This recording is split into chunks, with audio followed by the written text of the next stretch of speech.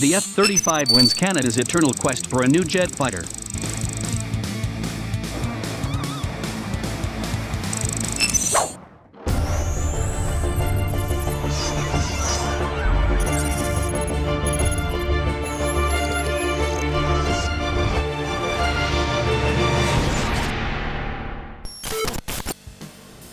Why the F-35 won?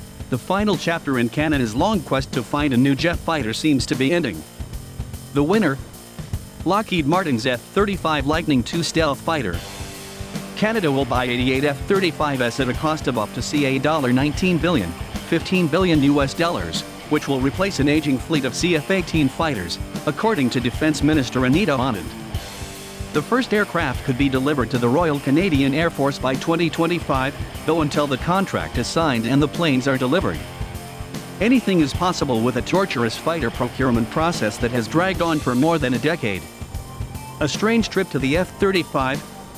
The saga began in 2010 when the Canadian government announced that it would buy the F-35. Considering that Canada had signed on in 1997 as a partner in the Joint Strike Fighter program that became the F-35, it seemed a logical development. Except that the government quickly reversed course and announced an open competition to replace the F-18. Some of the twists and turns of the fighter search can be seen in his 2015 timeline by Ottawa Citizen reporter David Pugliese. Suffice it to say that by 2019, France's Rafale fighter had dropped out of the competition, followed by the Eurofighter Typhoon, partly because of fears that Canada had changed its procurement rules to favor the F-35. That left the Boeing F/A-18E/F Super Hornet, Sweden's Saab Gripen, and the F-35. But then Ottawa excluded the Super Hornet in retaliation for Boeing lobbying the U.S. government to penalize Canadian aircraft manufacturer Bombardier, which allegedly benefited from unfair Canadian government subsidies. That left the Gripen to compete against the F-35, although Canada has relied on American military aircraft since the 1950s, including F-86 and F/A-18 Hornet fighters, and C-130 transports. Wow, what a surprise! Former Defense Minister Peter MacKay, who oversaw the original 2010 decision to buy the F-35, said on Twitter, "Is the F-35 the best choice? Did Canada make the best choice? That's a tough call." The Super Hornet is a proven aircraft that has successfully flown by the U.S. Navy since the late 1990s, as well as by Australia and Kuwait. The F/A-18E/F's twin engines offer a bit more safety in the event of engine failure over vast, remote regions, such as the Canadian Arctic, and mineral-rich polar regions and shipping lanes claimed by Canada and other nations.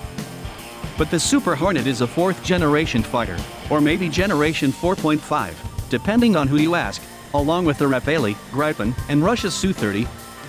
These are essentially upgraded designs from around the end of the Cold War. While the F-35 has had a checkered development history and is still a work in progress, it is a fifth-generation fighter with stealth and advanced networking capabilities. Just as important, it's also the new backbone of the U.S. Air Force, Navy and Marine Corps fighter fleets, as well as numerous NATO and allied nations, including Britain, Australia, Japan, and Israel. Either way, past history suggests that Canada's fighter saga won't end until the contract is signed, and the aircraft are actually delivered. A seasoned defense and national security writer and expert, Michael Peck is a contributing writer for Forbes magazine. His work has appeared in Foreign Policy magazine, Defense News, The National Interest, and other publications.